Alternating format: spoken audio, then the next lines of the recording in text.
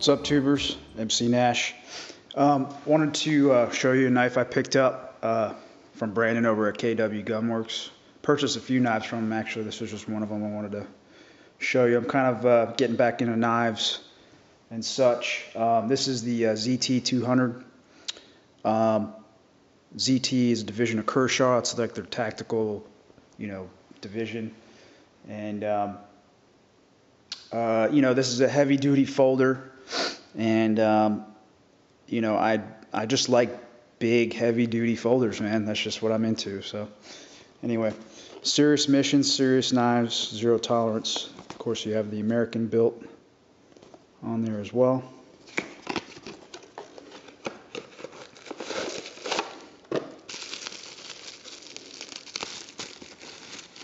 What drew me to this knife mainly was the 3D machined G10.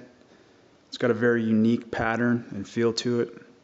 It's very grippy yet smooth, so it doesn't feel like it's going to shred pockets. Let's see. So there you have the folder. The blade is 4 1/4 inches. It's got a tungsten coat to it.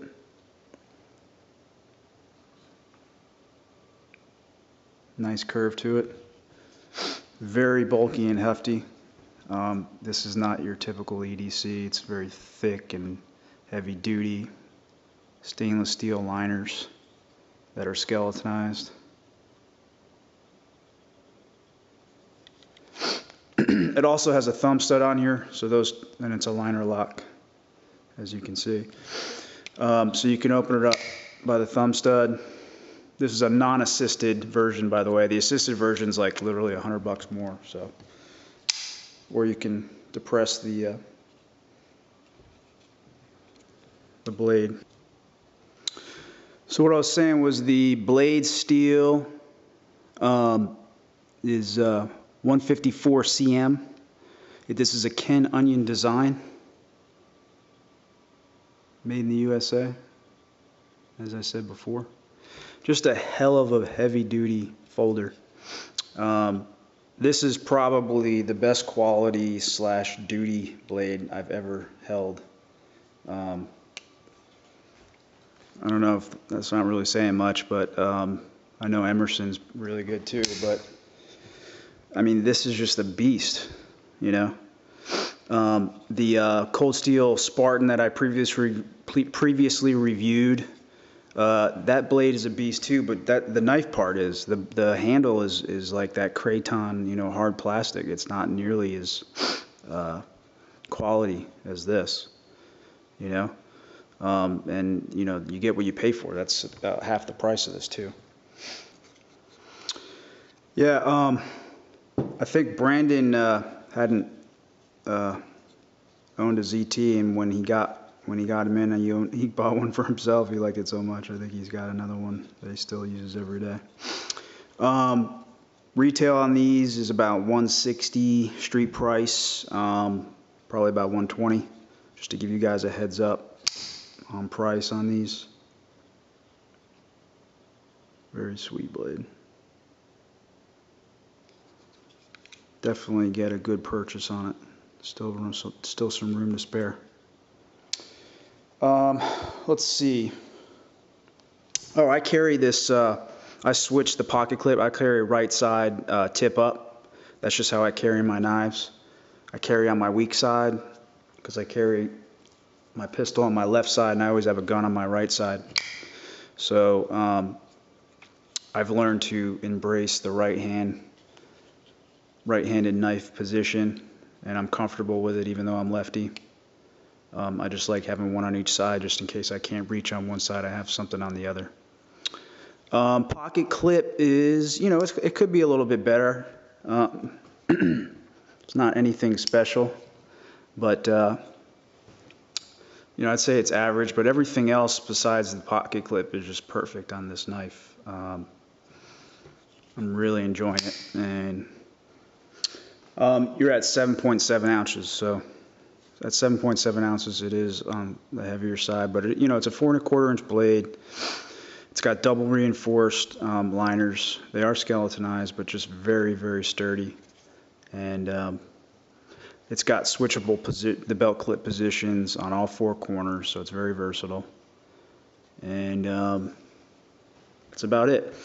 I wanted to mention MILLERUSAF. He just did a video. I'm not going to mention which video. You can figure it out for yourself, but I just felt like I had to say something.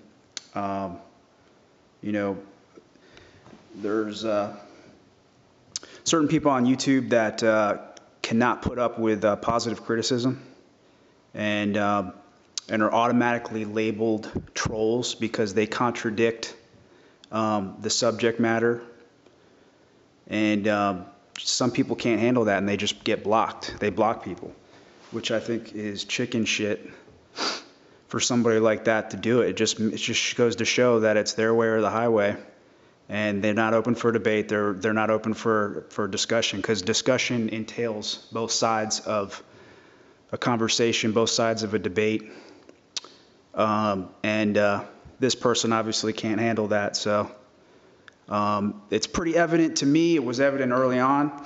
Some people are catching it, you know, now, and some people just aren't getting the point. But there are a lot of posers on YouTube, more bigger than others, and this one's probably the biggest on YouTube. So you can comment, feel free to comment on or rate, you know, thumbs down, whatever. I don't give a shit. I'm not in it for the money. I do this because I enjoy making videos and I enjoy the feedback. If you have some positive criticism, I'm not deleting comments. If you're gonna be an immature little prick, yeah, I'm gonna delete your comment and I'll probably block you. I haven't blocked anyone yet in the almost year that I've been on YouTube. I've not blocked one person. But you know, there's always a first time for everything. But I don't mind positive, respectful criticism, and I don't mind people that disagree with my views and or want to explain their view. Everybody's entitled to their opinion. But, you know, I don't even have comment pending approvals. You know, if you comment, it goes right on there for everybody to see, you know, whether it's on my homepage or in my video. I encourage people to do that. I don't discourage positive criticism. I'm always looking to be, nobody's perfect. I'm always looking to be a better person. I'm always looking to, you know, better my life in whatever it is. So that's why I don't take any offense to stuff like that. And this person does, which just displays his character and just basically makes him a, you know, somebody who can't be trusted. So anyway, that's all I had to say.